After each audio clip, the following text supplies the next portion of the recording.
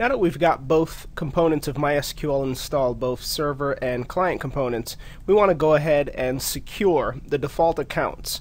So we're going to spend this section illustrating the accounts that are exposed and teaching you how to secure those accounts from malicious connections. Let's open a shell, and we'll open our notes file, which should be located in our home directory. We'll lsltr star.txt, and we'll launch gedit to modify the text file. We'll just send it to the background for simplicity. So after confirming all the MD5 sums, installing the server and the client, the next step is to basically secure the server. In its default state, MySQL is considered to be insecure because it permits connectivity from the local host from both root as well as anonymous connections, and we'll show you that shortly. So any user who has local access to the system, whether via SSH or some sort of other redirector such as ZynetD, can simply log in and make changes, create databases, and wreak havoc on your DBMS system. So the first step, as is usually the case with any DBMS system, is to secure the system. Other DBMSs take a different approach, which is a less restrictive approach, which forces the administrator to grant access in order to specific accounts in order for those accounts to gain access to the DBMS. But MySQL permits root as well as anonymous access. Perhaps this model or strategy will change, but that is the case as of version, or still with version 5 of the product. So next step is to secure default accounts. Now there are two accounts, so we'll just simply note that there are two default accounts whenever you install MySQL. They include an account for root, and in fact there are actually two entries in the table for each of the accounts that we're going to describe. One which resembles or looks just like root as mentioned here, and another which is root at the local host. And the other account is for anonymous, which doesn't actually say anonymous, but it permits anonymous access. So these are the two accounts that we need to secure. Now by default, there's some things you should know about the anonymous account. Since the root account is pretty self-explanatory, it permits access to the full DBMS. The anonymous account permits access only to the test database. So the test database is the only database that an anonymous user can interact with. How do you connect as an anonymous user? By not, one, disabling the anonymous account, and by not specifying a username to connect, or a legitimate username to connect as, to the MySQL instance. We'll show you that shortly anyway. But just note that the only database that the anonymous user has access to by default is the test database, which really contains nothing of importance and serves really as a model or as a database for users to interact with, to learn how the MySQL terminal software works, as well as to use other front ends to connect to MySQL. So it's just an entry into MySQL. The root account, however, permits full access, as mentioned, to all databases. And by default, we should also note there are 3 default databases after you've installed MySQL version 5, and we'll show those momentarily. MySQL is one of them, which is used for management. Another is a test, and you'll see the third momentarily. So here's some default information. 2 default accounts, root, anonymous, and we need to secure these accounts. Both accounts are in an insecure or unsecure state, which simply means that anyone can connect from the local host to the MySQL instance without prompting or specifying a password or being prompted for a password. Let's illustrate that. Let's confirm that MySQL is running by executing a netstat ntlp.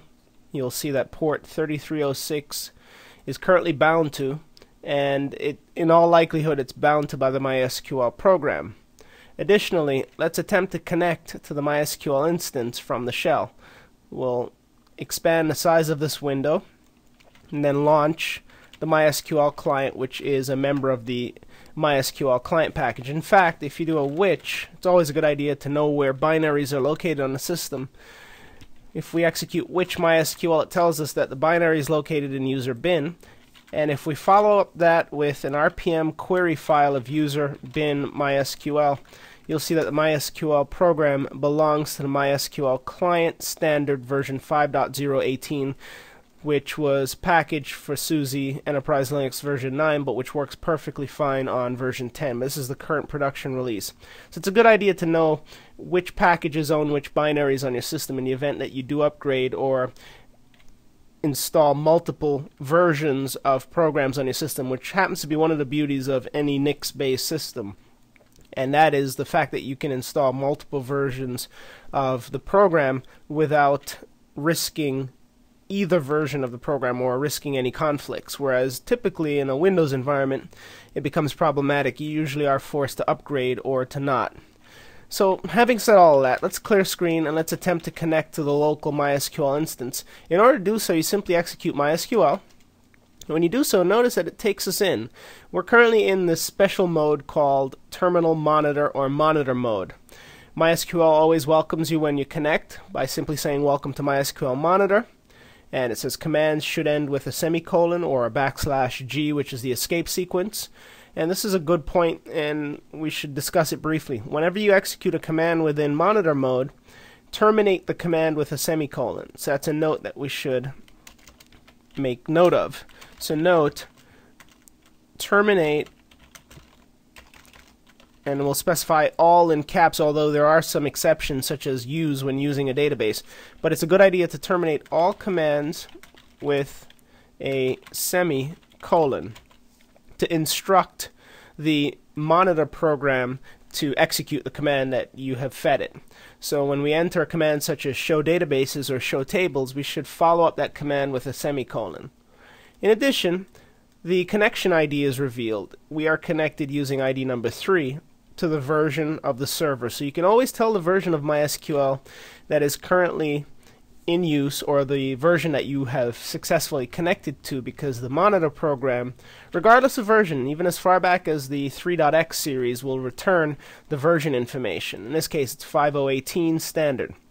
You can get help by simply typing help or using the escape sequence \H, and we'll do so by simply typing help. Help basically returns different commands that you can execute to get further help or to make use of the terminal environment, similar to help within a Cisco equipment such as a router or a firewall. Simply execute help or the help escape sequence and you'll be able to learn about additional commands, which we'll be using, of course. There are some key commands, however, returned by the default help program. One is how to quit the terminal monitor. What you notice on the left here is the English way, which is simply to type QUIT, followed by the escape sequence. Either or will allow you to quit. So for example, if we simply type quit and press enter, it exits the terminal monitor mode and returns us to the bash shell. Now we've returned to the shell, we'll need to re-execute MySQL to return to the shell. Similarly, if we followed that quit command with a \Q, for example, it has the same effect, which is to kick us out of the terminal mode. So any of the escape sequences that you see, minus the parentheses that they're enclosed within, you can execute and it'll perform the same function as the English version or the long version of the command. So quit \Q, and many of them are logical, such as print \P or simply print, and so on. So we're back inside the monitor, and again, help returns a plethora of help options that you can learn about. In fact, we were in the shell. Let's return to MySQL. Help returns the options here that you see.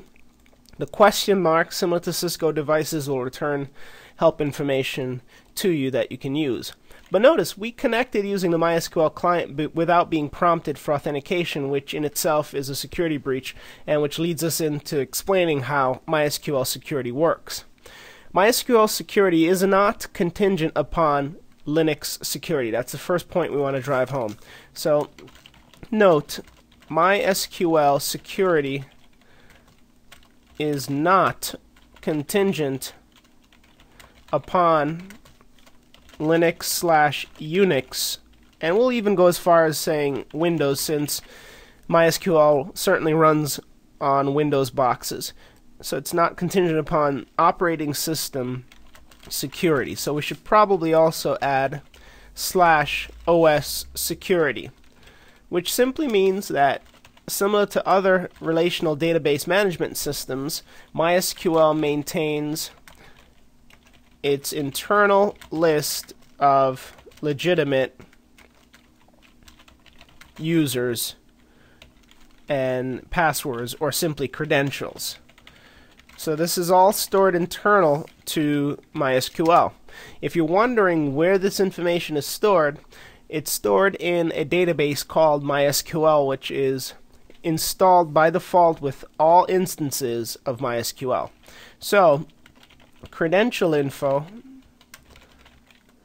is stored in default MySQL database. That's important to know.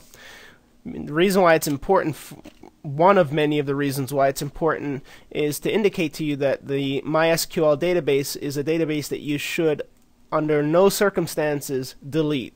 Otherwise, you'll screw up your credentials and will have difficulties re-entering the database. But your data won't be lost. You'll be able to reinstall MySQL and reattach your databases, or simply move your databases to another functioning server. Great. Now that we're in the terminal monitor, let's talk about some of the other things we can do within this monitor. We'll return to some of the neat things that you can do, such as including files, using input from various files that we've outputted later on. We want to list the databases that are currently attached to the system. In order to do so, you simply execute a show databases command, followed by the semicolon, which we indicated is the default delimiter, or the default termination character, which indicates to the terminal that you want it to process the command you've just given it. By executing show databases, notice two databases are returned. Information schema, which is internal to MySQL and is relatively new to the MySQL DBMS system, and the test database that we've mentioned. So there are two databases that are exposed to the anonymous user. Now, how do we know that we're connected as an anonymous user? We know primarily because when you connect to a newly installed MySQL instance, the only two users that are defined that will permit access by default are anonymous and root. So unless you've attempted to log in or use the -u option or indicated to the MySQL client that you intend to connect to the server as root, you will connect to the server as anonymous, and anonymous is restricted. Additionally, when you execute a command such as show databases, the only databases that are returned include the information underscore schema as well as the test databases, indicating to us that we are in a limited view.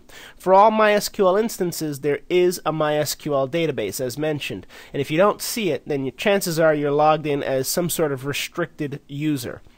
Additionally, you should notice that MySQL returns output in a pretty neat way. It always returns a column header unless you elect to skip the column headers, followed by information in that column, one per line.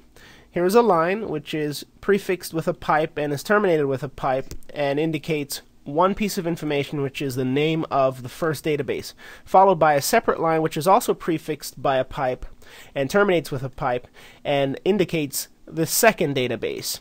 You don't need to keep count. We don't need to also echo integers or prefix the database names with integers, because at the end of all output, whenever you run queries within MySQL Terminal Monitor, is a quick synopsis or summary of what just occurred and how long it took. Usually that means the number of rows returned as well as how long it took MySQL to return those results to you. So 2 rows were returned and it took 0.2 of a second. So in other words, it was returned relatively quickly. And in this case it was actually 0.02 seconds rather than 0.2 of a second. Super. So you always get this information. And we'll show you later on how you can omit information such as the headers in the event that you want to export this information into text files for import into other databases, or to output information directly into another program or another MySQL instance using pipes, for example. Great. But we've yet to secure the users. Well, we of course want to explore the interface before we show you how easy it is to secure the default users. So we'll look briefly at how to enter the monitor. We can use either \Q or simply type quit, let's re-enter, to exit the terminal interface, which returns us to the shell. Additionally, when you're inside of the terminal monitor, you can temporarily return to the shell without losing the connection that you have established. Additionally, your connection ID, or as mentioned, your connection ID will always be reflected, but in this case, additionally, the connection ID is 6 instead of 3. Every time you connect to MySQL, a new connection ID is assigned to the user. So there may be times where you want to preserve your connection ID. We'll show you how to exit to the shell to make that a possibility. Super. So next, we secure anonymous as well as root accounts, and then move on with administering our MySQL database.